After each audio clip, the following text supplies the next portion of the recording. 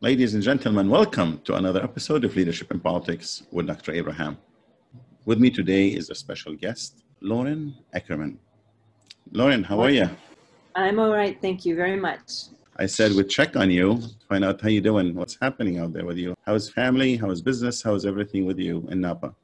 Thank you. Well, as many viewers will know, it's been a very interesting time in Napa this year, as it has been elsewhere as well. But we've been dealing with a lot of fires this year, not just one, but two, most recently last week. And me personally, I am fine. My vineyard is in the southern part of Napa, and it is further away from, about 15, 20 miles away from where most of the current activity has been, which is, by the way, still ongoing.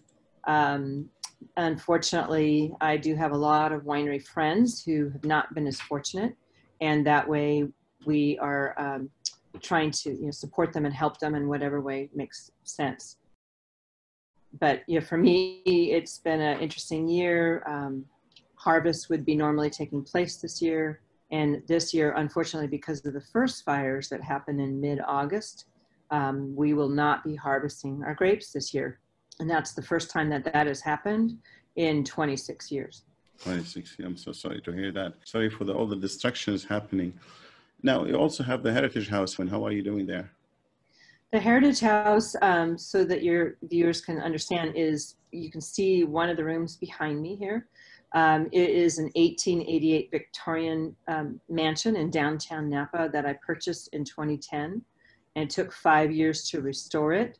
And then we opened our doors to be a special, very unique hospitality and this event space. It serves also as a place for our wine tastings from my vineyard, which is only about 10 minutes away from the Victorian. Mm-hmm. And also does a lot of private events for various folks. And we've been still doing a few small events and such, but larger events that we normally would do, unfortunately this year because of COVID, have not been able to participate in that. So we're just doing minimal things where we can, mostly outdoors, mostly outside, or small groups inside, as people are, able to do that. And it's been interesting times trying to keep both the winery business going when we have COVID restrictions still as well in Napa, and the Victorian itself, which is its own entity, keep that going as well. So life has been very interesting this year. It's in very a lot interesting of ways. this year, yeah, and COVID and what's happening. But you really not only defied it, but you have, took you 5 to 6 years to put the Victorian house together? Yeah, 5 years. 5 years. It was very dilapidated. It was the appraiser that when I had to look at it originally said if I hadn't bought it, it would probably have been condemned by the city in about 3 to 5 years. It was that bad a shape. But the bones of it were beautiful. The interior, all the key pieces, 17 original stained glass windows were still there. They needed to be repaired, but they were there. And all the original hardwoods and woodwork, you can see a little bit behind me what some of that looks like. This behind me is what we call the Grand Salon. And it's where we do a lot of receptions and things like that. But we also have other parts of the house that were completely redone, including the kitchen. Because when I purchased the house in 2010, the kitchen was still, believe it or not, in 1888 mode. It had the only thing built in that kitchen was a sink and nothing else. There was no cabinets, no appliances, nothing. It was just a room with a sink and freestanding things that the previous owners had had. Did you keep anything of the original design, or you remodeled the whole thing? Yeah, absolutely. A lot of what you see behind me is all original to it. The kitchen, unfortunately, is completely modern, but has the look and feel of this really kind of a cool Victorian era style, but definitely is for modern chefs. We have a lot of chefs that come through that do special cooking programs, and we work with 3 former French Laundry chefs to do private events and private dinners or lunches or wine tastings and things like that. So it's been quite well received, and I'm hoping that we can be open to everyone up here again soon. So that's what Your brand is the Ackerman brand? Ackerman Family Vineyards and Ackerman Heritage House. Okay, and you also done did you sponsor cruises, or how did that happen? That you also. So we were asked by Silver Seas and Michael Mastrocola to do a special cruise this fall. Unfortunately, that got canceled for now or postponed. We were going to be sailing from Barcelona, Spain to Venice, Italy, and serving wines and having several of our wine club members were going to be joining us on that. So that was a special event. We hope to do that in the future. And I'm hoping that in either 2021 or 2022, that we'll be able to put that back on the books for everyone to participate in. Are you one of the few female leaders that work with the wine industry, or are there so many of you out there? Well, and thank you for asking that. It's a good question. I think out of, over 700 wineries, there's probably, it's a growing number, but I would say still only maybe 20% are female owners or businesses. A lot of them, might be taking a key role along with their partner or spouse. In my case, I am running this by myself, and that is something that I've been doing for a while now, the winery side and making wine with my small team. So it is interesting times, and I think more women, especially in the winemaking side, probably, and also in running and managing a winery business. There's a few more of us, but still not a number. You know what I noticed? Because I said, okay, let's check on you and find out how you're doing. But then I said, let me see the product you're providing. Mm-hmm. You added elegance to the product. It's not only we're providing a glass of wine or bottle. You added elegance to it, and you made it a brand by itself. Yes. Your brand is not just a grocery brand. Your brand is a well-to-do brand. Yeah, we're what we call, like the old model would have been kind of a collector model. We have wines that are in what they call the super premium level, which are over $100 a bottle. But we also have wines that are under $100 bottles, so they can appeal to new wine enthusiasts or younger generation folks who are interested in wine, but don't want to or can't afford to at this point to purchase those more expensive wines. And that's primarily because I sit on a very small vineyard, just under 16 acres, 11 of which are planted. I can only produce so much. And what I produce is, very special Cabernet Sauvignon primarily, or Cabernet blends. And those just, because of the labor, they're all hand-picked, handcrafted from beginning to end.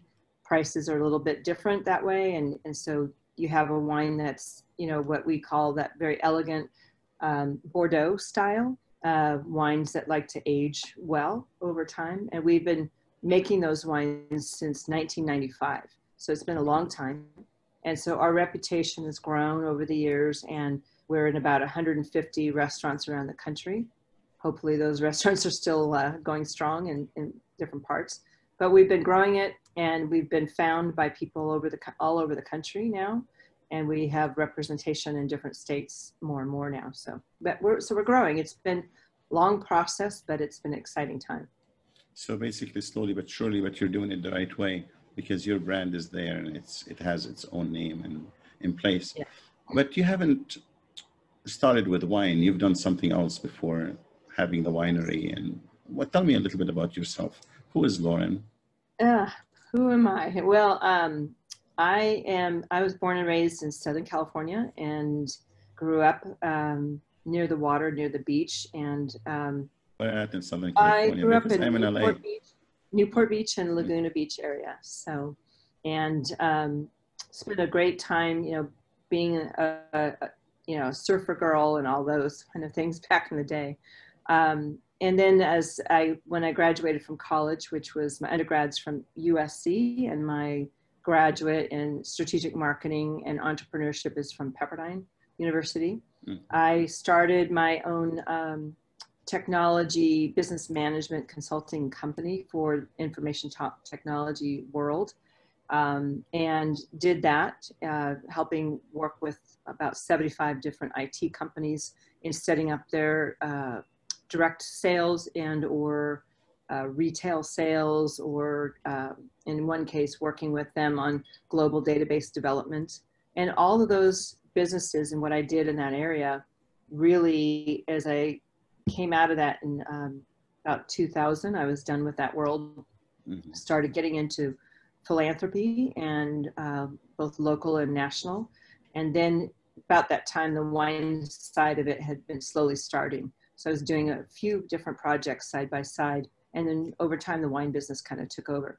So I still tap into my technology background and still have a lot of friends that I work with or talk to in that area to keep relevant there. But my true passion is definitely both in the winemaking side and also in philanthropy. But basically, really, all of them, they're very much applicable now, whether Yes. IT, serving others, or your business, because that's your bread and butter. Well, I'm interested in this serving others part of it. Tell me a little bit, why would you like to serve others? Why do you spend your time, either waste your time or spend your time? What do you think? Why do you do that? For me, when those early days when I got involved with it here in Napa, it was a way to actually really get to understand my community. In 1999, when I quit the IT and the consulting business in that world, I literally was here without really knowing anyone, even though I'd been here already 5 years. Because previous to that, I was always on airplanes flying around, and I didn't have time to get to know my own community in Napa. So when I volunteered on the first time on a school board and got involved and met some people, then people kind of figured out I might have a little more knowledge than just literally licking envelopes. And I was asked to be on a couple other boards. And in my heyday, in one particular year, I think it was in 2001 or 2002, I was on 7 boards, 22 committees, and chairing 14, including a bank board. I was a director of the local community bank, as well as in 6 other nonprofits at the same time. So I literally got to know my community quite well in a very short order, and who all the board directors and all the staff and everyone else in each of those institutions, became, very close friends in many cases. And I really got to understand what was making Napa tick in that nonprofit world. Because as a very small valley, we're only, 26 miles long, we have over 500 nonprofits in this area, which is an enormous amount. That's a large number. What do you attribute that to? I think it's just people, here in Napa Valley, we find that we're a very giving community. Okay. There was a study a long time ago when I worked on a thesis for the Rockefeller Foundation, which I am a graduate of, their philanthropic workshop, that Napans in general give 8% of their income every year. And that was the average. And that was pretty high compared to the rest of the Bay Area. I'm not sure what it is today, but at that time, that's what it was. And I think it's just our nature here in this valley. People are always wanting to give back. There's a lot of people who made their wealth in other areas, and they came to Napa to create something different with the wine business. And I think they feel very strongly that giving back at this point in their lives is a very important feature or factor that they want to be able to do. And being in the wine business, we are always asked if there's a wine auction or some kind of, event that needs to take place. We're always asked to give for those kinds of events, which we're happy to do in most cases. I can't do all of it all the time, but I try to do that when I can. So something comes to mind. Is this driven by a religious belief system to give back, or more like social justice? It's more just social responsibility, awareness and social charity and key causes.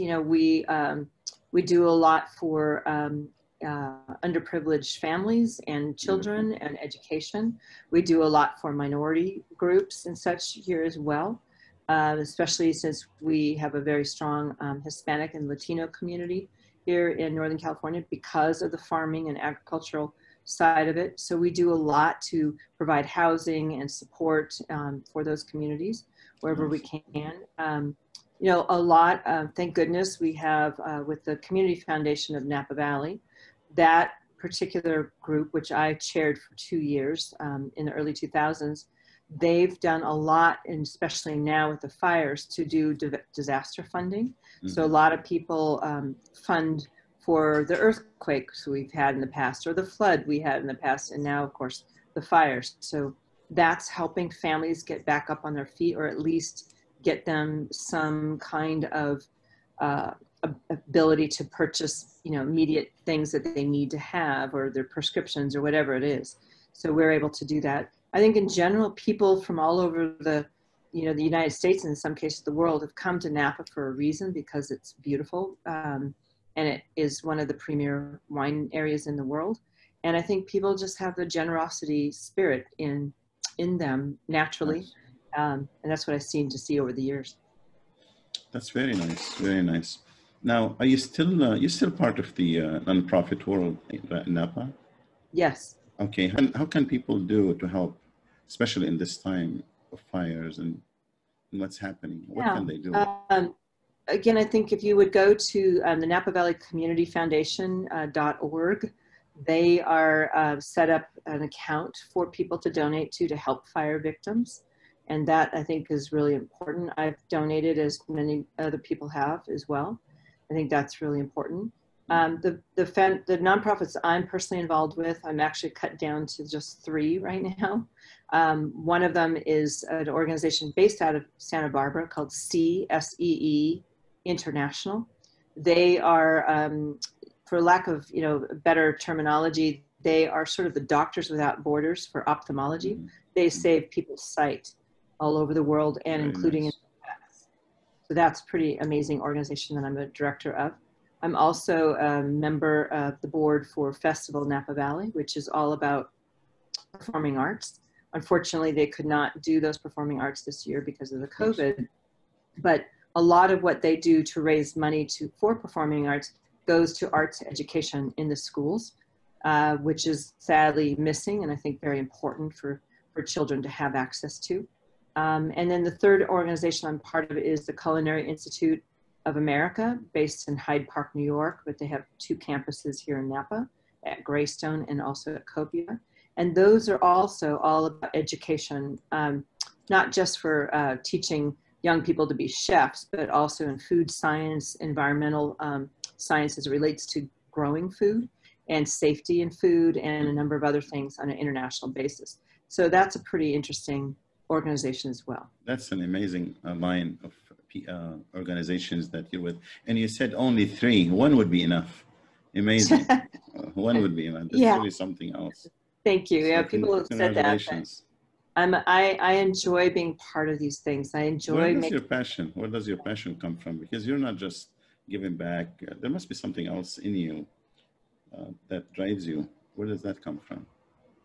I think just to make, you know, for me, I think since I was very young, I always wanted a chance, if I was able to provide it in my later years, to be able to help people be the best that they can be, to be able to be leaders themselves, to be a mentor to folks that wanted, you know, how do I, you know, I've had many people say, how do I become successful? How do I become, you know, be able to not only provide for my family, but provide for my neighbors, or, you know, what do you tell them? What do you tell them? So I tell them, you know, first of all, get a great education, do whatever you can to do that. And let me ask you something there. Is that prerequisite? Is the education prerequisite, or they can have no education or minimal education and still help others? Is education prerequisite? I think education in my world always helps as much as you can get, as much as you can. But certainly if you have a passion and want to give back, you can be a volunteer at any level for anything that is a passion that you might have, be whatever it is. Doesn't mean that you have to have that. It just means that it does help, I think, in terms of how to be more strategic about what your efforts are doing. And that really, you have the know-how. You have the know-how what to do. Right, exactly. Okay, what's next? And I think, you know, just essentially, yeah, as I mentioned, getting involved with something that is truly interesting to you personally in that field, whatever that might be, whether it's helping young families, whether it's, you know, different minority groups, whether it's putting food on the table for families, you know, whatever it is, find that passion, find out where you want to help the most, and then just volunteer, be part of it. And I think that is the best reward, is giving that. Yeah, put your time and effort to it. That's something else. That's something else. Thank you for sharing that. What else do you want to tell us? What else do you want to share about yourself or what you do? Well, I think the thing is, for me now, having been in this field for a while and still here, and even in a very difficult year, you know, just being positive, looking forward. I always look, you know, 5-10 years out. I plan for, you know, what's to come, and I give myself leeway on being flexible in those plans. But, you know, certainly this year, with losing crop to smoke taint, unfortunately, and, you know, COVID not helping, and, you know, recent fires and all these things, in spite of all of that, it's still very much a, for me, I look forward to, okay, so this year's a wash. What are we going to do? How do we get back out there? How do we do? And what are the opportunities and points that you can pivot to do new things that, you know, takes you further down that road? That's what's been interesting for me personally, because in the wine business, who knew that we would be shut down like we are? So we've been doing things like virtual tastings and different kinds of events that bring people to us. And it's not just me, the whole valley, and I'm sure a lot of other businesses have been doing things. And I think that's important, to always keep looking at, when one door closes, what are the doors that open? Go look for those new doors. And they are there. They just might take a little searching, but they are definitely there. I like the point. So you said it took about 26 years for this thing to happen. You never experienced it. It's not like you said, oh, this thing happened 5 years ago. No, you said 26 years. And based on your experience, you really don't have 26 years in the wine business, but you have 26 years as a leader. Right. So what I'm interested in, why or how did you realize there is always tomorrow? Let me rephrase it. Mm-hmm. You didn't, I don't want to use the term cry, because some people say, well, dwell on the past and say, look what happened to us and stuff. You didn't say that. You said there is always tomorrow. You are an optimist, and you're looking for new opportunities. Right. And you're saying they do exist. Tell me how. Why did you say that? How did you formulate that mindset so others can learn from it? You know, that's a good question. I think it's something that is inherent in me from a very young age. And I think for me, over time and just living life and being in business and being here, I've learned through experience that every time you think it's at its absolute worst, and there's been some pretty terrible times in our history, last, several decades and such. Yes, we have to get through those. We have a choice. We can either let those things take us down and let those things immobilize us, or we can say, what can we do about it right now? And what can we do going to move forward and take those steps, however hard they may be, and move forward. And I think for me, I learned over years of experience now to say the best thing to do is, you can always mourn the past or, have a moment. I give myself a day, literally a day, or maybe two. A day, and that's it, and you move on. That's right. I give myself a pity party day for one day, and I just say, okay. And then I kind of go, okay, what are you going to do next? How are you going to solve this? How are you going to move forward? And I then sit and brainstorm or look through it and just let whatever ideas flow, write them down. Some of them obviously are not the right ideas, but they might spawn something that is, and that's how I always am kind of looking at, how about this? Why don't we try this? Or let's do this. I run that by my team. We have brainstorming sessions together, and then we come down to a plan that we think we can execute, and then we execute. And that's really, how I get myself out of those situations and look forward, and know that this is temporary. I think that's part of it. This is everything we're experiencing right now, it may have long-lasting effects, but there's opportunities in that, and these things tend to be temporary. They tend to be temporary because they are temporary. That's and right. We always have to look forward. I like the optimism aspect of it. And there's always tomorrow. Yes. There's always a better tomorrow. And you, my dear friend, you will overcome what you're going through now. And people in Napa will overcome that. Tell me, where can the people find you 2 weeks from now, one month from now, whenever they're visiting Napa, where can they find you? Call us at 855-AFV-WINE. That's the phone number for the Victorian behind me. And I think, I'm available to chat or talk or set appointments up if people want to stop by or come visit. What's or your have website? A glass of wine. What's the website? Is www.ackermanfamilyvineyards.com. Excellent. You should be proud of yourself. You should be proud of what you achieved. I'm honored to know you. It's a pleasure to meet you and bring your insight to the audience. Thank you for doing this. Likewise, wonderful to meet you as well. And thank you for this opportunity to be part of this. And I look forward to a future, maybe check-in or something and see how we all do getting through all. So, wonderful. Well, thank you so much. I appreciate it. I appreciate you. Thank you so much. Take care. Bye-bye.